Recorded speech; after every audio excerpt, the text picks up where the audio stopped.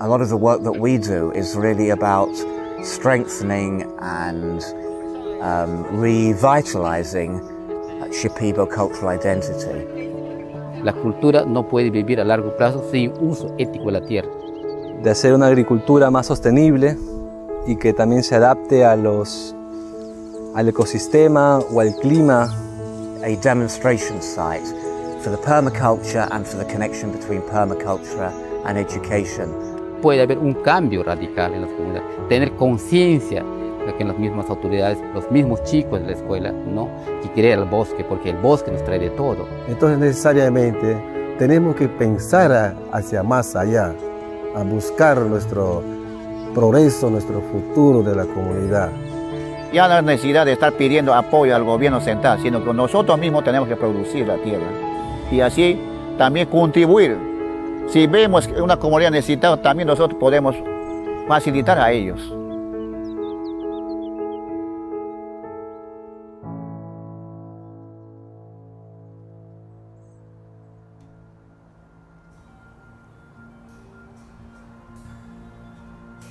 Esta parte todo era monte.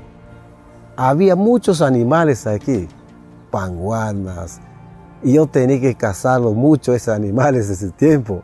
Cuando yo vine aquí con mi papá, no era como esto ahora, como ven, mira, así no era. Esto solamente era un camino. Todo esto era monte antes. Yo con mi papá lo hicimos chacra allá para sembrar arroz. Hemos botado como 4 cuadras, otros hermanos también, y así hemos terminado. Y no han podido manejar sus bosques. Fue un cultivo muy intenso que iban deforestando sus bosques. Con la deforestación ya no desaparecen solamente los árboles, ¿no? Ahí están los espíritus, ahí están los animales, cada vez más se ahuyentan, ¿no? Hace más difícil la alimentación, se hace más escasos los recursos como para construir nuestras casas donde vivir y compartir nuestras actividades con nuestros parientes, ¿no? Y nosotros vivíamos de ese animal porque comíamos. Y ahora, ¿qué hacemos? Tenemos que comprar ahora. Y antes nosotros no comprábamos, sino que todo eso era nuestro mercado. El bosque para nosotros es una industria, ¿no? Sacamos las hojas, los tamichis, un montón de cosas. Nuestra industria farmacéutica, tenemos nuestra planta medicinal adentro. Nuestra industria alimentaria, tenemos frutas silvestres, un montón. Nosotros creemos que si están nuestros niños en una desnutrición infantil crónica, todo eso es un castigo. Es un castigo de los seres de la naturaleza por no cuidar, por no conservar.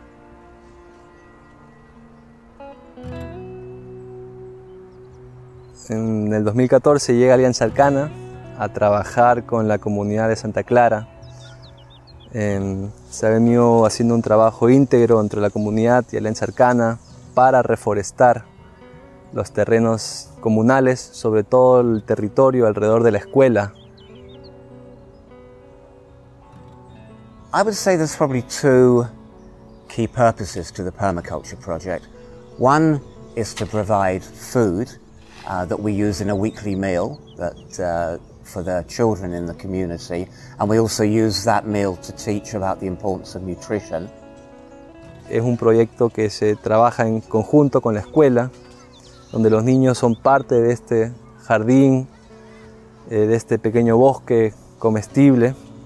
Todos los miércoles damos almuerzo, y que esos almuerzos salen de la siembra de los niños. The second is to provide a demonstration site of a different kind of agriculture, and that's both for the people within the community, so they can see that functioning and they may be able to use that in their own parcels of land, and it's also for the children in the school, so that the children can become involved in the permaculture site, that they're involved in the planting and the harvesting and learning about the different plants themselves. Bueno, Marco se concentra mucho en lo que son los niños, que son los que más necesitan esa alimentación sana y que también son los más aptos a absorber una nueva educación más consciente. El alumno va a ir adquiriendo nuevos conocimientos sistemáticos.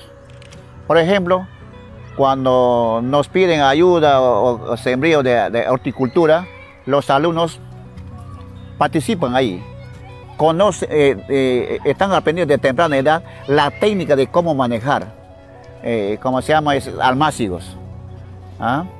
Y entonces cuando ellos entran, hacen su descripción, cómo ha sido el trabajo. Los alumnos describen el trabajo. ¿Ah? Ellos mismos producen el texto. Y entonces es sumamente de que estamos viendo un cambio, un modelo de trabajo pedagógico dentro de la institución educativa.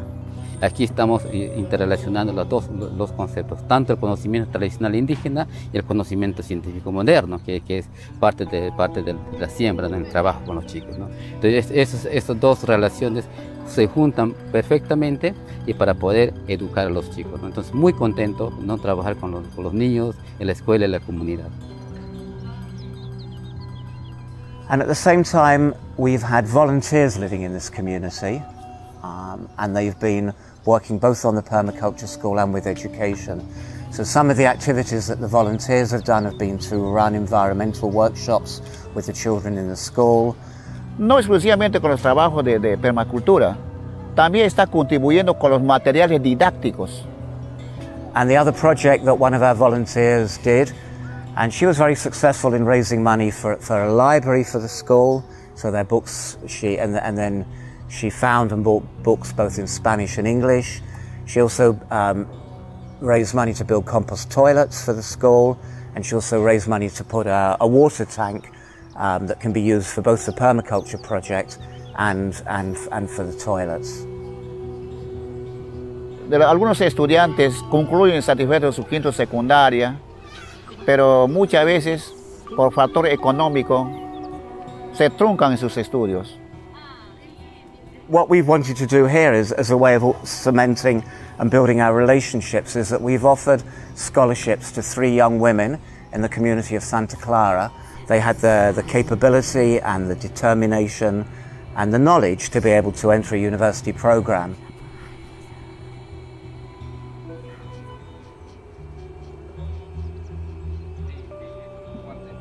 Pero a la vez eso también tenemos que ir apuntando proyectos de mediano plazo y de largo plazo, como la tenemos la reforestación, por ejemplo, ¿no? Estamos en un aspecto de expansión del territorio. Hemos reforestado ya 1 hectárea y ahora estamos expandiendo el territorio para reforestar 3 hectáreas más. And so we're beginning to work on the first 2 hectares of this land, planting medicinal trees. Again, like many of our projects, this has a number of aims. I mean, first of all, it's a project of reforestation, so it's to help bring the forest back into the community. Y esos bosques cerca va a traer muchísima utilidad para el ser humano, para los animales, para aves, ¿no? Y todo, ¿no? Entonces queremos nuevamente hacer un ecosistema, ¿no? Traer o crear ecosistemas naturales, ¿no?, para la gente. And secondly, because these are distinctly medicinal trees, it will be a way of teaching the children about these trees. Y también tienen semillas, por ejemplo, que son para la artesanía de las mujeres y tintes naturales, que se puede vender más adelante a los turistas. Linked to the permaculture site, we have created a pathway with 75 different medicinal plants. I think it's important for the children in the school because they'll actually be able to see the different medicinal plants, they'll be able to learn about their uses, and alongside that we have another project which is to create a book about these medicinal plants using illustrations of a Shipibo artist that we know about the different plant spirits. And this book will also, as well as teaching the children about the different medicinal plants, will actually be much more in line with their cosmovision, because we'll be referring to the idea of spirits of the plants, as well as, in a Western educational sense, looking at the properties and characteristics of the plants. The medicinal pathway can also be something that tourists can come. Many people who come here are interested in medicinal plants. Y es una forma bonita de comunicarle al turista que viene, poder ver las plantas, poder ver físicamente, ¿no? Y también tomarlas, usarlas. And then this particular pathway will finish at the Maloka, which is now being refurbished as a cultural centre, and that will give the community opportunity to sell their artesanias and to talk to groups of tourists about Shipibo culture. Y nosotros recibimos y demostramos la cultura indígena que nosotros siempre llevamos en nuestra mente.